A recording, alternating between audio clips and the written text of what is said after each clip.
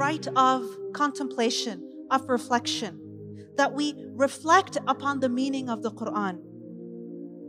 Allah subhanahu wa ta'ala tells us in the Quran, أَفَلَا يَتَدَبَّرُونَ الْقُرْآنَ أَمْ عَلَى قُلُوبٍ أَقْفَالُهَا. Will these people not reflect upon the Quran, or are their hearts locked up? Meaning, what is wrong with them if they do not reflect upon the Quran? Hassan al-Basri said that Allah subhanahu wa ta'ala revealed the Quran so that it is reflected upon. But people have taken its recitation as its action. Meaning they think that if they just recite it, they're doing enough. The recitation of the Quran is excellent.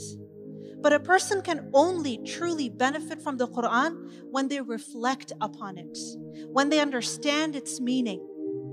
And there's two steps of reflection, of tadabbur. The first step is that a person studies the meaning. What is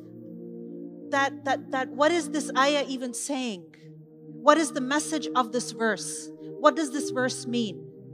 And the second step of tadabbur is that a person relates that verse with their personal life, with their personal situation. When you look at yourself in the light of that verse, looking at yourself, analyzing yourself, that what do I need to change within myself? What is it that I need to do? What is it that I need to leave? Haqqut tadabbur. We need to reflect upon the Quran also.